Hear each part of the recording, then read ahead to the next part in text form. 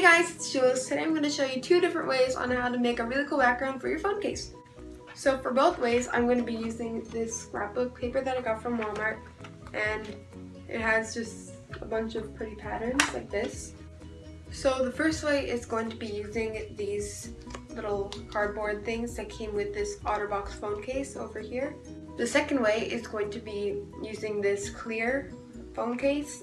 With that said, let's start making our phone case.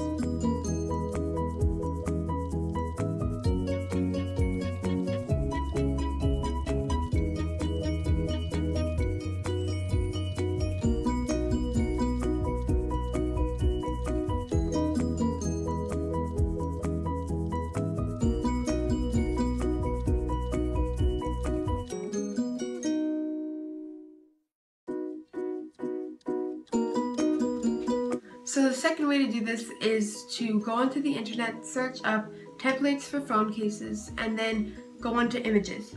After that, it should probably show up a bunch of templates, and you can choose whichever one's your size. So this is an example of that.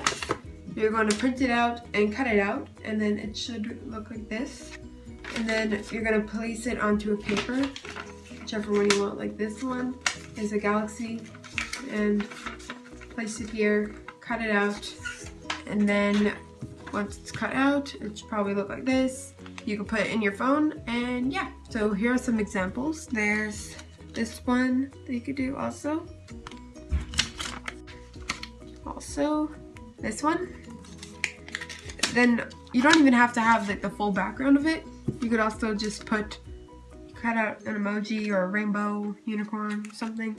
And yeah, so that's how you do the second way. Thank you guys so much for watching. I hope you enjoyed that video. Please like and subscribe if you haven't already.